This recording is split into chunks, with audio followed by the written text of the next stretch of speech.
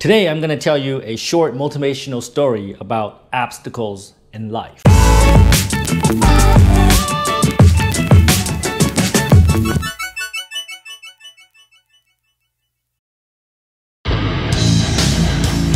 Hello, Tom. Hello desde Mexico. I know about your success, about your YouTube channel that is growing, business channel in Vietnam. I am sure that you are going to be expanding and growing more and more because of your dedication, because of your ideas, and because of the high quality of this YouTube channel being used by many people. Saludos, Tomás. So, once upon a time, in a kingdom far, far away, there lived a king. I can't remember his name, but let's call him King Tom. Yes, King Tom, right?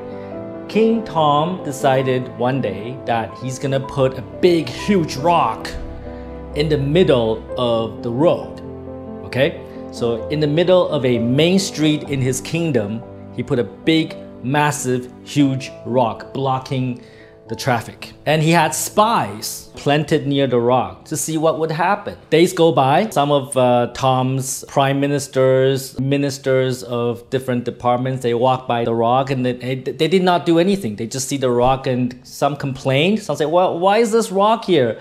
How come nobody did anything about this rock? Some people even blame King Tom. Why did King Tom not do anything about this rock, right?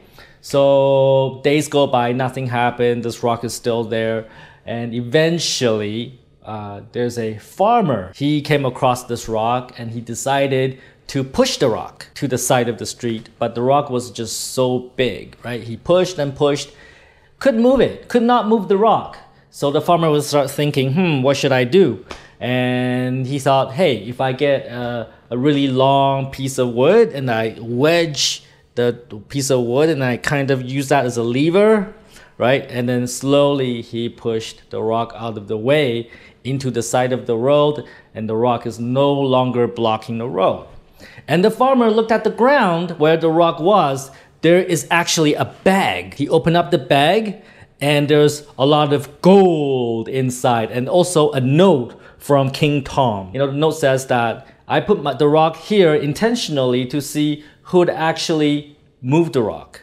And for moving this rock, you deserve this bag of gold. And in fact, please come see me because I'm going to make you the prime minister of my kingdom. So this farmer went to see King Tom and he became a great prime minister of that kingdom. You see, in life, most people, when they see a problem, they just complain. Why is this problem here? Why is the leadership not doing anything? Why is the management not doing anything? Imagine you work inside a company. There are a lot of problems and most people just complain about it. Well, you know, the leadership is not helping us. Oh, there's not enough training. Oh, you know, they blame everybody else, but nobody actually took the initiative and tried to fix it. And as the leader, as the top leader of my organization, I want people that can help solve problems, right? And those people, I want to move to the top of the organizational hierarchy. And if you're just gonna sit there and complain all day about why the company doesn't do this, why the company doesn't do that, you know, why the leadership is like this, you're not important to us. I'm looking for problem solvers. I'm looking for people that have creative solutions.